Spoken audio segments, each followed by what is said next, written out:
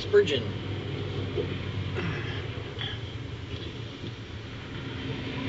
Love to feel the book though. I always enjoy binding and holding on to the solidity. You know, a lot of times people don't have a plan, hardly recognize that there's a purpose, run into circumstances that seem to frustrate their job setting or their way of life and disrupts what they're doing, and they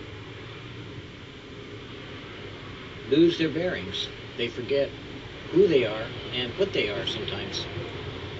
Men are notorious for putting a lot of their self-esteem and their self-worth into their job, into their vocation, rather than God's avocation for them. Because, you see, God has a plan. God has a purpose. And God designed the entire universe with design and purpose, and we can look at that and see that there must be a reason and purpose for why and what happens, because everything seems to interrelate to each other. There's nothing that's independent of everything except God.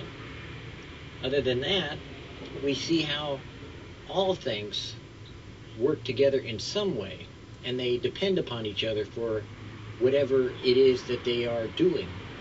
Like in the universe, the cosmic clashes of what we see, the stars with their emanations of radiation and irradiant light that goes forward from atomic fissure that's occurring inside the solar flaring of their inner mass, and how that works to coordinate the orbits that are in the universe with which they spin around each other. And yet we have here on Earth, without even being able to see those things, we're standing, existing, and being on a round ball that holds us on its surface by gravity.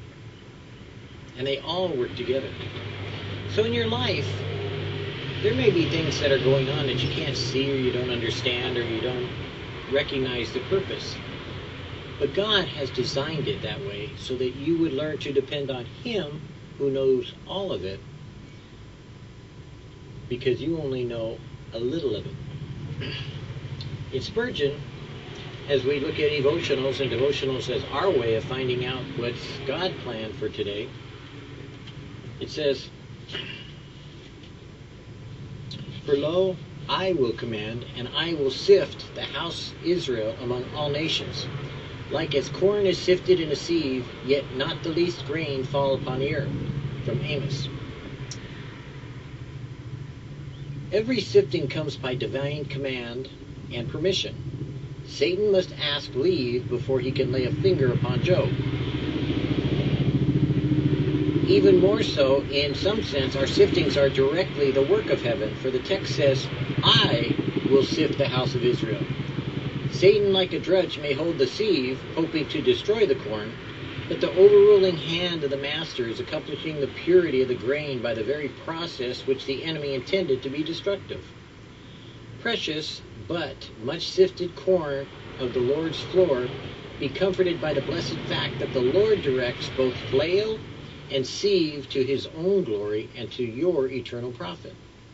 The Lord Jesus will surely use the fan which is in His hand, and will divide the precious from the vile. All are not Israel that are of Israel. The heap on the barn floor is not the clean provender, and hence the winnowing process must be performed. In the sieve, true weight alone has power. Husks and chaff, being devoid of substance, must fly before the wind, and only solid corn will remain. Observe the complete safety of the Lord's wheat. Even the least grain has a promise of preservation. God Himself sifts, and therefore it is stern and terrible work. He sifts them in all places among all nations. He sifts them in the most effectual manner, like as corn is sifted in a sieve. And yet for all this, not the smallest, lightest, or most shriveled grain is permitted to fall to the ground. Every individual believer is precious in the sight of the Lord. A shepherd would not lose one sheep, nor a jeweler one diamond, nor a mother one child, nor a man one limb of his body. nor will the Lord lose one of his redeemed people. However little we may be, if we are the Lord's, we may rejoice that we are preserved in Christ Jesus. Whenever trials come and tribulations that accomplish in us some work that God is doing that we don't understand, often people complain and blame the devil or blame the circumstance or situation that God may be choosing to take some things out of your life in order that he could put some things into your life. Sometimes the people that lose their home gain more than they ever purchased before because they find that their household is in the Lord and not in the possession. I know on many occasions where, looking back on my own life, when God has wiped out my life and brought back even more depth and meaning to who I am as opposed to who I was before he wiped out those things that I had.